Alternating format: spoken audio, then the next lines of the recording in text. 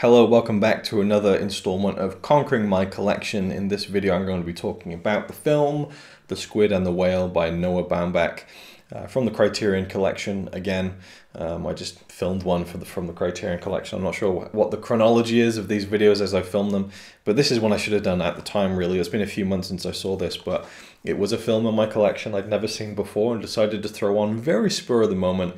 Didn't really think it through or anything, and it just so happened that when me and Connie watched this, the film Marriage Story was about to come out on Netflix, so it kind of felt like a weird, appropriate watching some more Noah Baumbach films. I really like his films. Frances Ha is a really good one. Mistress America I enjoyed quite a bit, but it is kind of a forgettable film at the same time as well. I only saw it a few years ago, I can barely remember it now, but I really like his movies, and this was a great one. The Squid and the Whale. This was, I think, maybe his first feature film. I'm not sure if it says in the back here.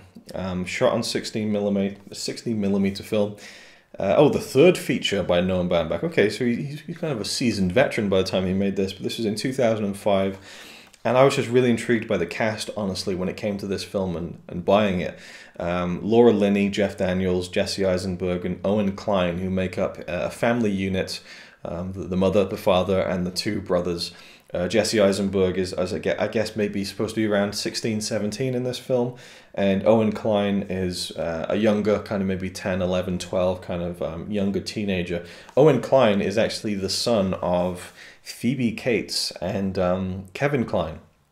And I thought, holy shit, like it's like acting royalty. And then I realized that he never really did anything else. This was like a one and done performance from Owen Klein. And it's a really memorable one, actually, because he's almost the star of the show. He gives a very strange and entertaining performance as this young kid. And the whole story is about the family dissolving, basically. Jeff Daniels and Laura Linney's character have decided to separate. And it's about kind of splitting the time between him moving out and kind of then having the kids and, you know, how they kind of wrestle with the divorce, essentially. And I forget, I'm not sure which Baldwin brother it is who's in the film. I should say on the back here. William Baldwin. He plays a very funny kind of tennis. No, that's how Sean Connery would say tennis. He plays a tennis coach, I think. A really funny character. I loved William Baldwin in this film, and he kind of comes across as a kind of a new boyfriend for Laura Linney's character, and so you get the kind of experience of the brothers seeing a new man in their mother's life and how they're dealing with that. What I really enjoyed was Jeff Daniels. He gives such a funny performance as this guy who is a writer, perhaps didn't fulfill his full potential.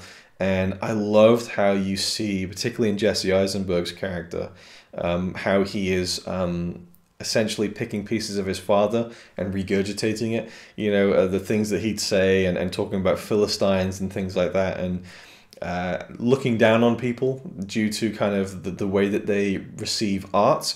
You know, just, I don't know, there's like a certain thing of, oh, well, they're not very well read, so they're not kind of, you know, snobbery, basically. And the snobbery of Jeff Daniels rubs off on his son, and it comes out in really interesting ways. And probably the most memorable way that it does is how Jesse Eisenberg pretends... And I loved this as a Pink Floyd fan. He pretends in high school that he has written Hey You, the song from Pink Floyd's The Wall. And basically that's his, I think it's on the booklet. No, it's on the disc. You see him with the guitar there playing the song Hey You. And, you know, he kind of presents it to his family as, here's this song I wrote.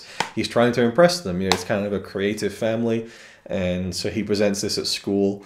And then, of course, it comes out that this is a Pink Floyd song, you know, so he has to deal with it. But I found that really interesting, and there's so many funny moments in the film when Jesse Eisenberg he has this girl over, and they're kind of talking about, you know, art and things like that, and he's kind of getting things wrong, but he's still trying to seem like he's high and mighty about it.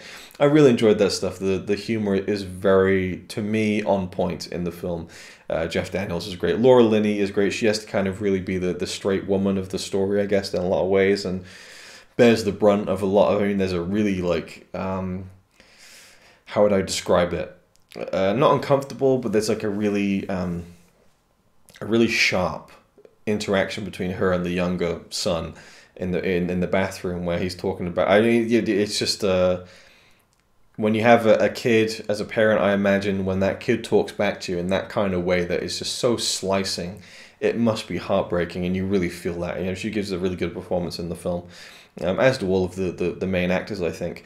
But you know, it's a really good comedy that has that kind of, it has the offbeatness of a Wes Anderson film. And I know that Noah Baumbach and Wes Anderson have worked together over the years. I think they collaborated on The Life Aquatic, and at least I know The Royal Tenenbaums, but it's kind of like the kind of offbeat Wes Anderson-y humor, which you can argue is not Wes Anderson-y because he kind of took elements and cues from certain 80s movies and, you know, kind of French New Wave and stuff. But the kind of humor that you normally see in a Wes Anderson film, for example, but without a lot of the artifice and whimsy of Wes Anderson in terms of the actual presenting of tone in the story, I think.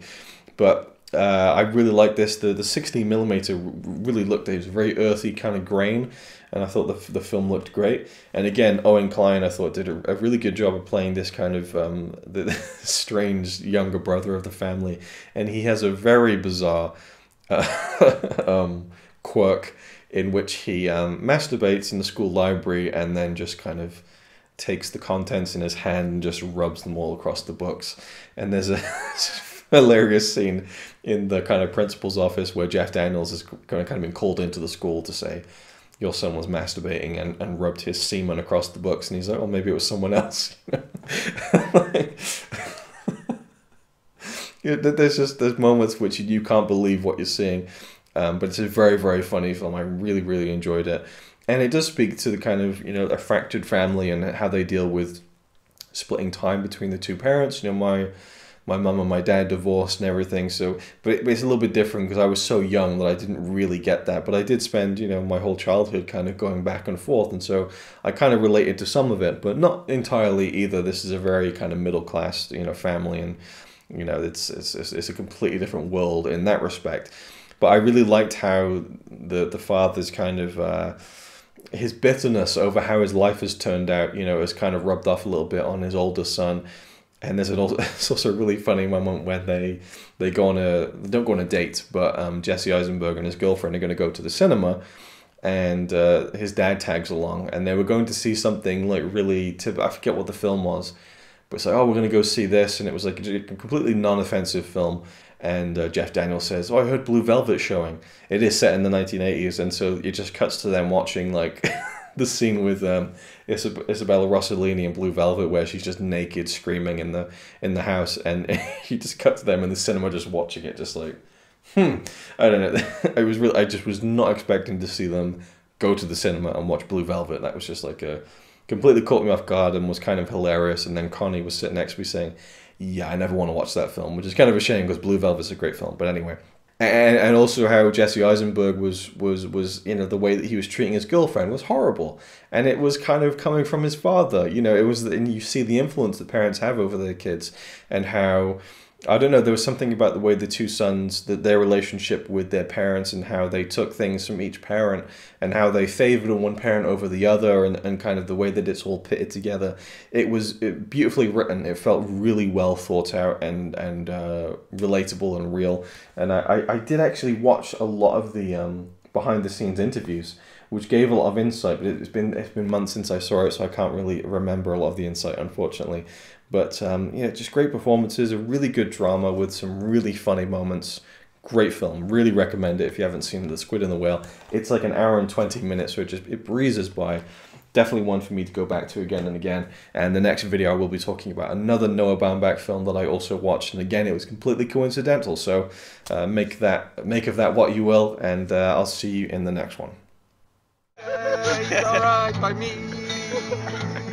Apart from the fact he throws cans of Carlin into a tree. Yeah, he's really cool. Yeah, he's really cool. But he's not quite as cool as you.